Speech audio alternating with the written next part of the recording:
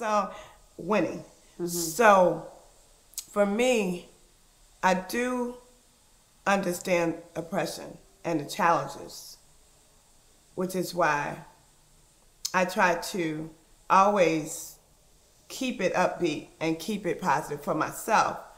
I like to think about, even though we have challenges, and we do, I like to think about our ancestors. I always think, you know, when it's that time for me as a woman, you know, and I'm cramping, I'm not feeling my best, I still got to get up, I still got to go to work, I still have to make my appointments with my clients, I still have to go do my speaking events, whatever it is I have to do, I still got to adult, I still got a parent, grandparent. I think back to what it must have been like to have all the pressures that they had back then. And to, let's say that the sister was on her cycle, but you still got to get in that field, you got to pick the cotton, you got to go and breastfeed their children and have a little bit left for your own. You know, the mental anguish, the physical and the spiritual, buck breaking, all these things that historically have taken place to our people. That's a motivator for me. You know?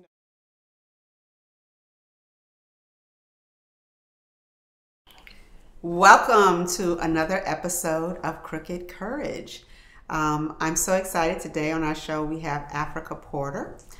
For those in our church, she's the daughter of June Porter, but for those in our community and those watching elsewhere, she is a shaker. I don't know if she would like to be called a badass woman, but she is a badass woman.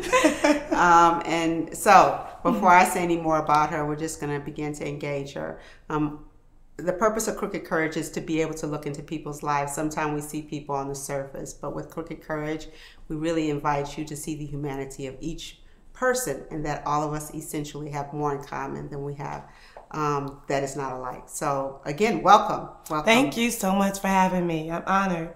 I appreciate it. I do watch your show, and I really like it. I love the one with Eric, my good friend from the Silver Room.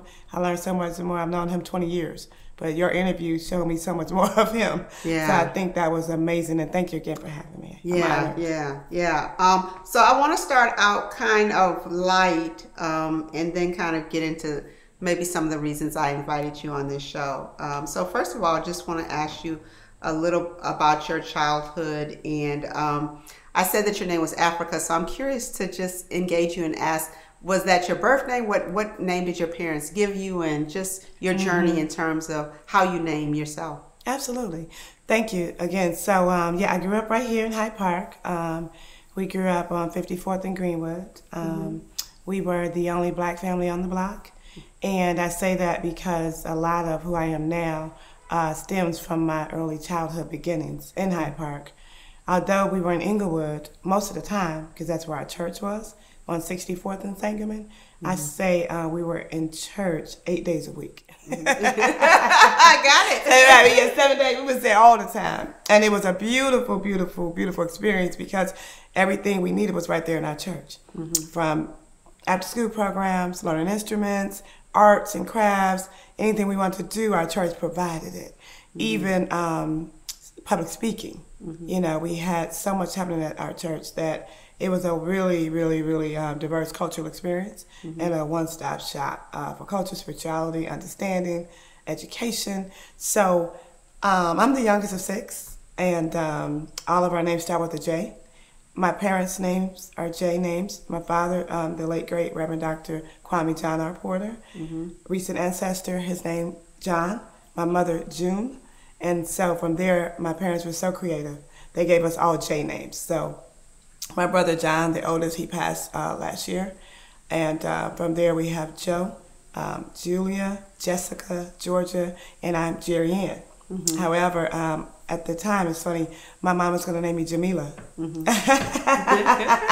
And her cousin named her daughter that. We're 6 months apart. And so she creatively came up with Jerry-Ann.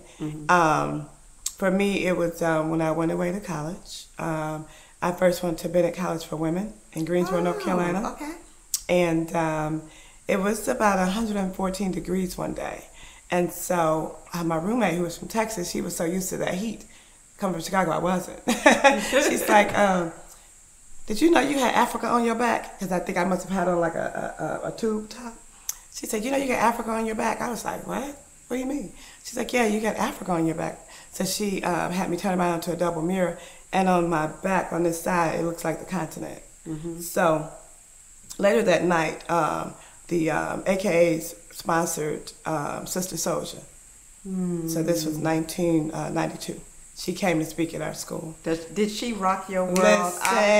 Listen. Yes. We at war, because I told you. That's what she used to say. So she came, and I got the opportunity to introduce her. And my roommate, she said, we're going to have Sister Africa introduce Sister Soldier. And I'm like, so really how I got the name, it just kind of popped it into something like that. Sister Soldier and I became fast friends, and were communicating all the time and building, restructuring the community from the East Coast to where I was in North Carolina back to Chicago. So that's how that name situation kind of happened. Wow, what a beautiful, beautiful story. And so when you were a kid, what did you dream of being when you grow up? Or, you've grown up, I love that. So I always wanted to be a newscaster. And I remember, my father, he just, if you want to do something, he made sure you got to what you want to do. He took me down to WMAQ Channel 5. I must have been in 7th grade. And we met with someone there. We came back home, and he sent like a telegram. Wow, really dating myself. And I remember seeing it come back, and we went down and we did a shadow day, and we followed some of the newscasters there. When I came home from college, after being in college, I went to Rusk College in Holly Springs, Mississippi, and studied journalism there. I came back home, and my dad took me to PUSH, of which he was one of the founders of that great organization, the National Rainbow Push Coalition, under the great leadership of the great Reverend Jesse Lewis Jackson. And from there, I studied under Stephanie Gatlin, and she was his press secretary, so I was the press secretary associate. And I started doing live videos, right? So interesting. Before it was a thing, like how we're doing it. And I had a show on the campus called Ebony Vibes at Rusk College, and I started writing for the Restorian paper there. And I always saw myself delivering the news, because at that time, we're talking about the early 90s, I didn't see a lot of black faces on TV in positive ways. So I wanted to be the black woman that delivered the news for the world, so they could see a black woman's face and put the visual together and see that narrative that not all black people in media are doing negative things that they would like to show us. So that's what I really wanted to do. I wanted to be a newscaster. So, because I know you, I'm going to assume you're not exactly a newscaster. I tell people I didn't wake up and say, oh, I want to be a pastor. Life kind of guides, nudge us, and we have things. And so tell us just a little bit about how life has pulled you to where you are kind of now. Absolutely. So for me right now, I own a public relations firm, Africa Enterprises, and that's Africa spelled with a K. Enterprises. It's a consulting firm where we specialize in bringing out the best in us. A lot of times people start a business, they need public relations for their new business. You want to let people know that you are existing, that you're doing whatever it is that you're called to do. We have artists, entertainers, authors, entertainers, actors, new businesses, startups, politicians. Everyone needs some PR, especially when you're trying to get the word out about who you are and what you're doing. So we started this company about 10 years ago, and it has catapulted into some great clients and some great relationships. I had been doing public relations for quite some while. I did not know it was that. My family, they do such an awesome job of connecting people and of just loving on people and sharing resources. So I just thought that's just what I'm supposed to do. It wasn't until my youngest son, Jabril, he graduated from 8th grade from my homeschool community, and he wanted to, for his graduation present, he wanted to go to a Bulls game. Well, Derrick Rose was playing at the time, and he wanted to sit on the floor where he can be right there. So I said, okay, let's go pray on this. Yeah, the tickets cost. We can work some out. And so, you know, God is so good. We were blessed and able to get some floor seats. So we're at the Bulls game, and I hadn't been to a game in years. I see a friend of mine that I grew up with, and he was like, hey, we up in the skybox. You should come up here. So I was like, okay. He's like, yeah, you know, I'm still doing my music and everything. I'm like, you are? Because he always rapped and made beats. I'm like, that's what's up. He said, yeah, you still keep in touch with Kanye? I was like, why? What's going on? He was like, I was hoping you can get my music to him. Mm-hmm. I was like, man, can't promise anything, you know what I mean? We'll see what we can do, you know what I'm saying? My best friend was managing Kanye at the time. So I said, we'll see. We took a picture. I wasn't even on Twitter then. Mm-hmm. He put it on Twitter, and people at the game was just like, oh, you're at the game? I met Derrick Rose's family, and they kind of watched this happen. Mm-hmm. We go out to dinner after the game. We're all having a great time. And someone said, well, you know that that was a PR move you did, you know, mm-hmm. connecting him to Kanye. Mm-hmm. I was like, oh, nah, he my friend. We grew up together. Mm-hmm. I would have connected him anyway. Right. It was just a blessing that I ran into him. No. People get paid to do what you did. Mm-hmm. I was like, really? Mm-hmm. But that's what I do. You know what I mean? I always do it. So it kind of manifested into mm-hmm. that, and I found out that I really enjoy it. You know, and I'm like, why not, you know, get a couple of dollars for connecting? You know, that's exactly how it happened. Wow. Africa, you always seem to have so much spirit. No matter when I see you, you have a smile on your face, you're upbeat. And even though I know you understand oppression and mm-hmm. really some of the evils that are happening in our mm-hmm. world, you still keep it really positive. So what's your secret to just keeping your spirit kind of pure and in a good place? Wow, I love that. Wow. It is a lot going on. One of my hashtags is we are our own solution. Mm-hmm. Mm-hmm. Another is we are we got. Another is we are who we've been waiting for. Mm-hmm. Mm-hmm. And the one I really, really hashtag the most is winning. Because we see so much of what's not that I want to offset that and give some balance to it by pushing the narrative so positive. So I'm always hashtag winning. Mm-hmm. Whether it's a new baby, a new job. I woke up this morning feeling great, you know, someone posting a Jill Scott song, winning. Mm-hmm. So for me, I do understand oppression and the challenges, which is why I try to always keep it upbeat and keep it positive for myself. I like to think about, even though we have challenges, and we do, I like to think about our ancestors. Mm-hmm. I always think, you know, when it's that time for me as a woman, you know, and I'm cramping, I'm not feeling my best, I still got to get up, I still got to go to work, I still have to make my appointments with my clients, I still have to go do my speaking events, whatever it is I have to do, I still got an adult, I still got a parent, grandparent. Mm-hmm. I think back to what it must have been like to have all the pressures that they had back then. Mm-hmm. And to, let's say that the sister was on her cycle, mm-hmm. but you still got to get in that field, you got to pick the cotton, mm-hmm. you got to go and breastfeed their children and have a little bit left for your own. You know, the mental anguish, the physical and the spiritual, buck breaking, all these things that historically have taken place to our people. That's a motivator for me. Mm-hmm. You know, mm-hmm. Mama would always say, listen, Jerry, they got 4 fingers and a thumb, you can go do it. Mm-hmm. So I take all of that, you know, and I do my breathing exercises, you know. My good sister, Saidia, therapy lady, she does a lot with breath work mm-hmm. and yoga. I subscribe to a lot of that to have balance. I have something that I look at on my phone every day that simply says, good things are going to happen for me today. Mm-hmm. Mm-hmm. Mm-hmm. So I go into my day with that mantra.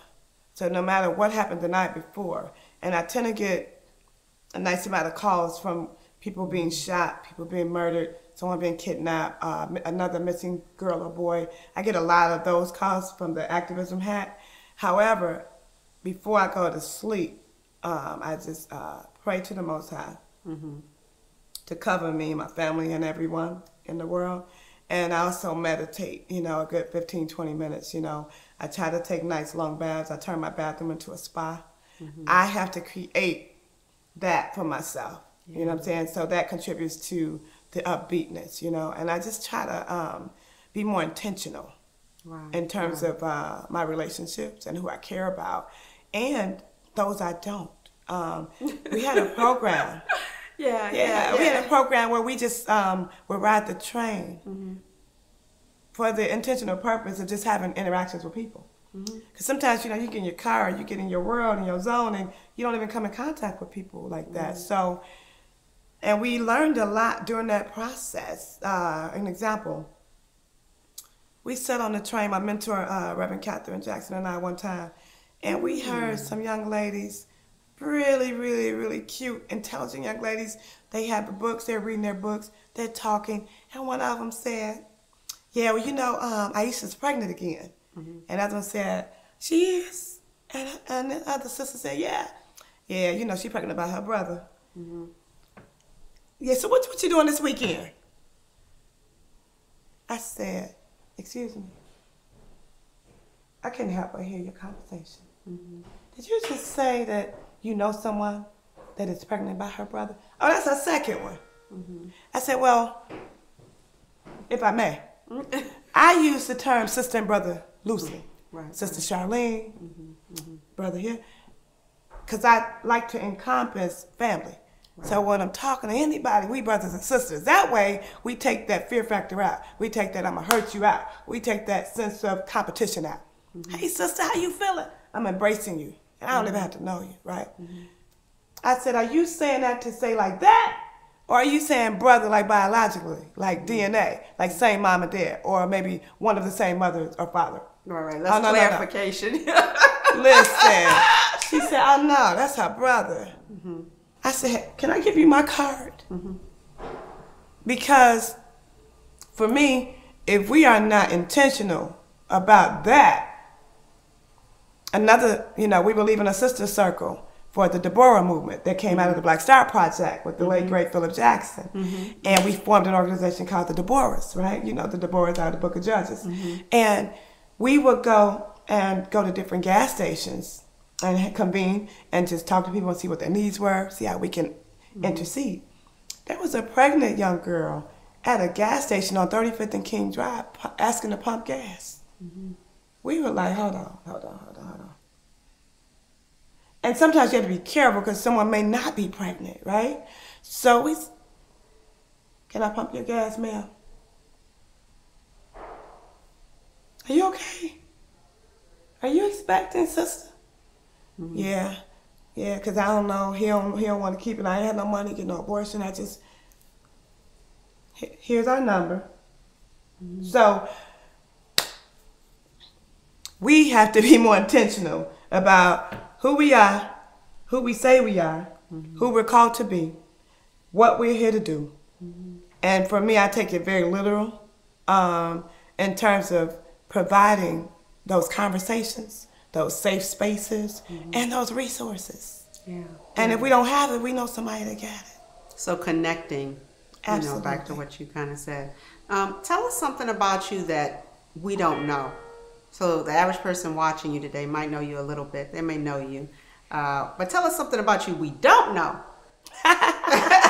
Like what? I don't know. Because you're so transparent, right? It's all there. The memoir's been written. Well, you know, coming over COVID was tough for all of us. I think everyone lost someone. For me, I lost over 300 people. And I was talking to a good friend of mine, and he said, well, Africa, that's a probability and statistics thing with you. Because you know so many people that, of course, you know, some people they can say they lost 5 people, but you know so many people that your numbers are going to be more because of the contacts and the relationships and the people you know. And I said, yeah, but that's just a lot. It's a lot. I think during COVID, I'm the executive producer of a film, Chicago at the Crossroads. And this film was written and directed and produced by Brian Shortoff of Shortoff Media Collective. And we came together. He had been working on this film project for some years before I came on board. We came together and put some great people in this documentary to tell the story of solutions to violence from a housing perspective. So Brian, native of Kansas, like my parents, he came here to go to school at Columbia College. And while he was there, the Pacific Garden Mission used to be right there by Columbia. He couldn't understand. You go blocks and blocks of blocks, you downtown, homeless shelter.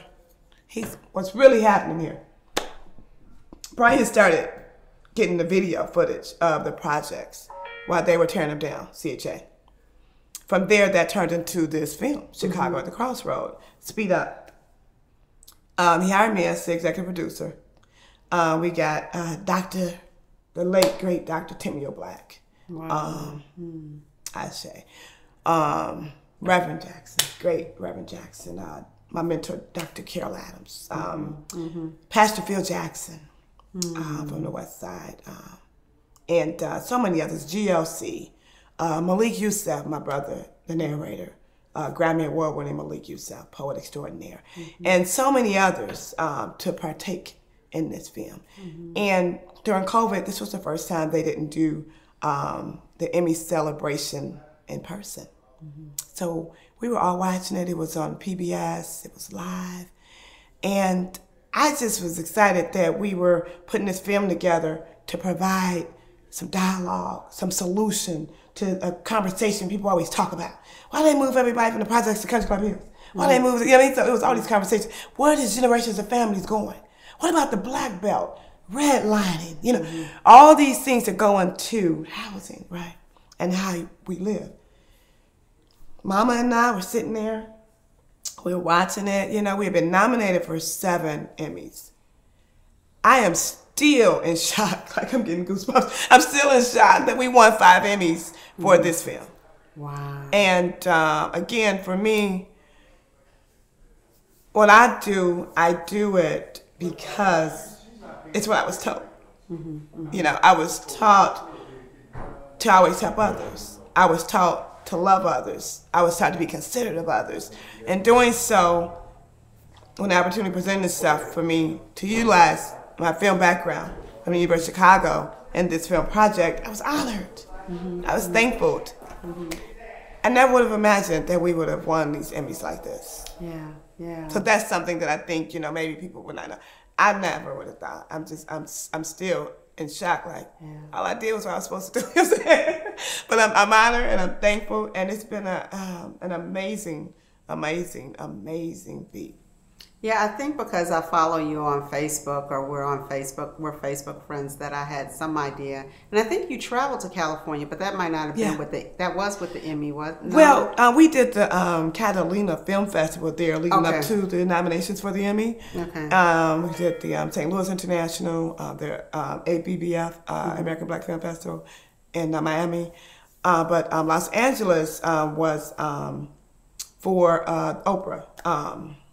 Greater the Conversations with Black Women through OWN Network. So that was to be a part of that show, dealing with finances, trauma, everything that, you know, Black women, as a lot of the world sees us, we put our capes on. You know what I'm saying? And we have to be the mama, the nurse, the doctor, the nurturer, you know, the financier. We wear all these hats as Black women.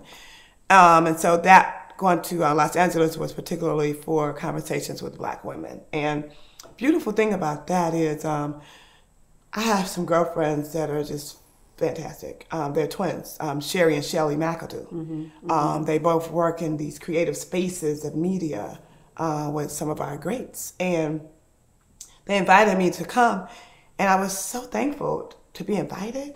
But not only to be invited, but they allowed me to bring some other people. So it's always nice, you know, if someone calls you and they think about you to say hi, that's a blessing, because nobody has to care. But to invite you, and then you are allowed to bring some other people. And it was people that were in spaces of entrepreneurship. So that's where Essie Marie's, her dressings are at Pete's, Whole Foods, Mariano's. Mama loves her dressing. She bought a whole case of them. She's my well, dear. when you find something you like. Listen, she's my dear friend. Her name is Shani, and she came.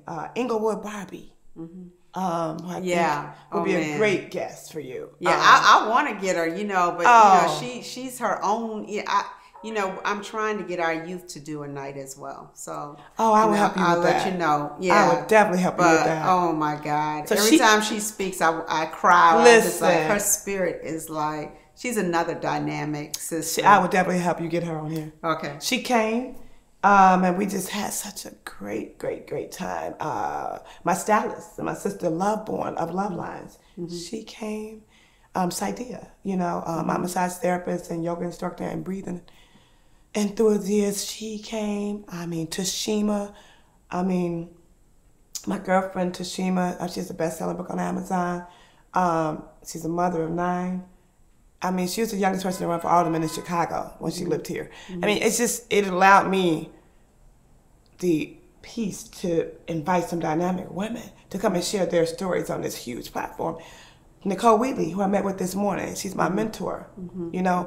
She's 3 years older than me, but I seek guidance and counsel from her because she knows so many things I just don't. And she's able to help me really get myself in a position to be better. So I'm just really thankful. And that Los Angeles trip brought out some wonderful things that I got to learn more about myself, Yeah. So I'm almost going to wrap it up, but one of the things I do remember about you was when the carjacking is still very much real and happening. But last year, when it seemed like it was really getting the attention of people, you and others were out at the gas station. Since then, I don't know if you saw the CBS report where they interviewed 3 kids under 16 years old, and one was a female, just carjacking. And they seemed kind of, they were presented as nonchalant. I don't know what their full story is. The parents didn't speak. So, when you interview someone for a short period of time like that, I wonder, there are questions I have besides what gets presented to. Absolutely. So, do you have any insight on just the carjacking? Chicago gets painted as a violent city. And I love Chicago, even though I wasn't born here, What do you think is happening actually in Chicago in terms of the violence tip? I mean, does that feel real to you? I don't think there's an easy, quick answer, but, what do you think is happening in Chicago, as far as violence and saying that it's getting worse? I went to the police conversations with the Bronzeville community or the 4th Ward, and now people are talking about being afraid to come out of their homes, So, we're still seeing carjacking. Actually, a personal friend of mine was carjacked last month and just distraught, that somebody would walk up on her porch and take her keys and, take off with the car. So I don't know what we're looking at. I don't fully know. I don't like to make a lot of judgments, but wondering if you, what's your insight on this journey, Wow. Thank you. Because for me, early last year around this time, 3 of my very close girlfriends were carjacked at gunpoint. One of them was putting her grandchildren in the car. So as she's putting them in the car, she turns around, there's a gun to her head. So, and I saw that on Facebook, and then one of them called me. So, and then 2 of them has since relocated. I can't keep being the receiver and hearing everything, and I'm just, okay, I'm gonna pray for you. No. Even the word said prayer without works. Come on, man. We ain't doing that. So that's when I said, you know what? Let me call some of these brothers who are always on the front line, who are always doing this work, and see what we can do. Because enough is enough.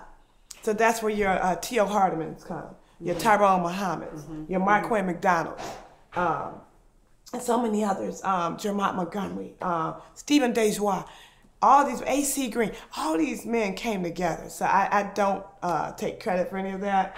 I really didn't even want to do the news story. We were just supposed to connecting, right? Right, but see, we were supposed to meet there that day to talk, and then one of them called the news because that night before it was 9 carjackings, and so he called Brother Jim from Channel 2 CBS to come out there, and I was out there with all these men like, no, I ain't here for this. So I just kind of like stumbled out the bed, like, let me come out here. And that's why you called me raw, like, you know. You didn't look raw. I looked raw. I wasn't ready for no cameras, but yeah. But sometimes I think, you know, you have to be ready. And I mean, I was very, very passionate about it. And I mean, when it happens to my sister, it's happening to me. You're right. When it happens to my brother, it is me. Right. Because when I see my sister and my brother, I see myself. And I want for them what I have myself. So yeah, that's a communal effort. So from then to now, carjackings are back up. I just did a phone conference the other night. I've talked to Alderman Dow. I've spoken with Alderman Sophia King, the commanders. So there are some things happening as it pertains to this frequency, I like to call it. There's a frequency that is obviously off. Because for someone to feel that that's okay to do, that says a lot about character. That says a lot about person. So I can't speak to the children and the why. I have talked to quite a few. One night I was actually walking over here, leaving Whole Foods, and I had my sweatshirt on, my hood on, it was cold. And some young guys jumped out of a car. And they just was approaching me. I didn't think much of it.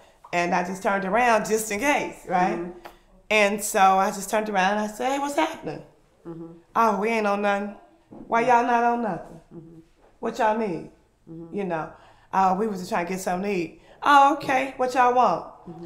I don't think they were ready for that response from me, right? With my shades on and my mask, you don't know who's who now. Come to find out, one of them was my girlfriend's son. So what I do?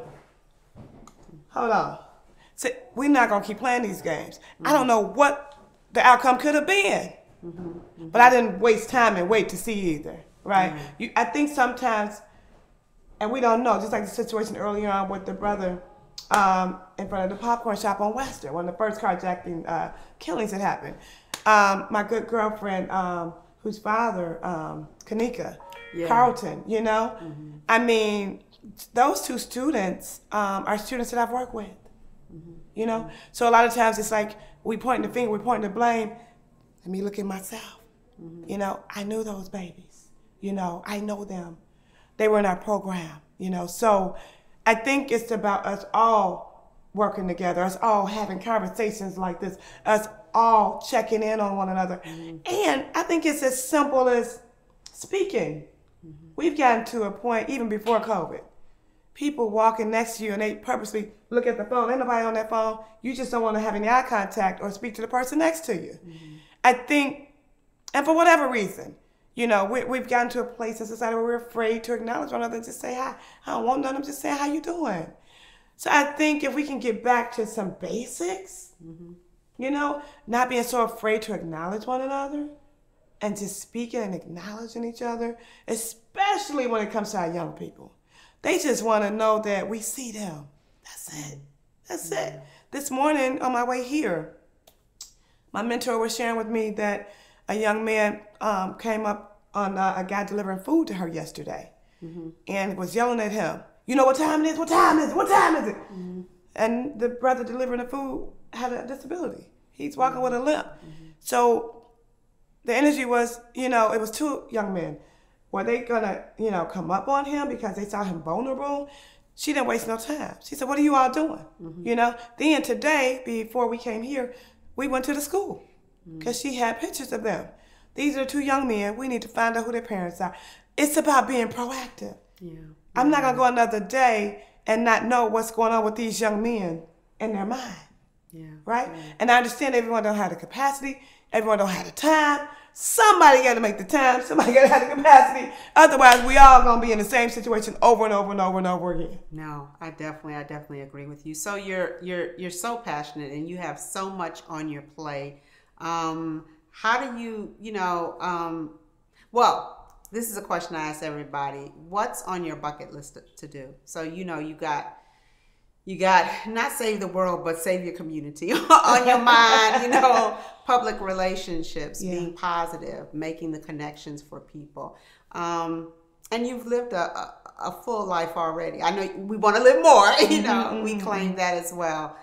What's on your bucket list to do, before you transition and, go be with the ancestors and dad, what's on your bucket list? What's one other thing you'd like to do? Well, I definitely would like to travel when things open up or things are safer. I would like to travel. I've not been to Africa. It's my namesake. Right. I would like to go home. And right now, I have a contract through My Turn to Own. This is a initiative, a company that wants to see 75% of home ownership for people that look like us. This is a program where Jamal Green is the president. We know him because he's a young activist. He ran for mayor. And at 25 years old, he started this company because after shutting down dozens of Chase banks for giving out bad home loans to black people during COVID, when people didn't have the regular working situations, he's been afforded the opportunity to make sure that people have good credit. They understand their taxes. They understand debt-to-income ratio. They understand cleansing their debt. They understand working and being a homeowner and that freedom that comes with that. I would like to see more people become homeowners. And it's a joy with this contract that I have as a project manager to be on the receiving end and hear the joy in on the phone when they say, I can have my credit score up. I think I can get that building. I think I can get that. I would like to see more of that. I would like to travel. I definitely want to see my grandson happy, his mom, my sons. I want to see my children prosper in what it is they want to do. Yeah, that sounds so good. So as we're about to wrap up, you mentioned that you were a part of making this film here in Chicago, and voices like Mr. Black and etc. that were on the video. If people listening to us are interested in watching this, how would we watch it? Could you give us information on how we could watch the documentary? Sure. Thank you. You can see Chicago at the Crossroads by going to www.chicagoatthecrossroad.com. Okay. Well, you guys, check out the documentary, and if you want to know more about Africa, follow her on Facebook. She doesn't discriminate, so she'll probably say yes. And it's been so good, Africa, having you on Crooked Courage. I appreciate you. Congratulations on everything that you are doing. I follow you as well. I love your interviews, your interview style, and it's so important that we continue to have these conversations, and thank you again for having me. And thank you for being my mother's past.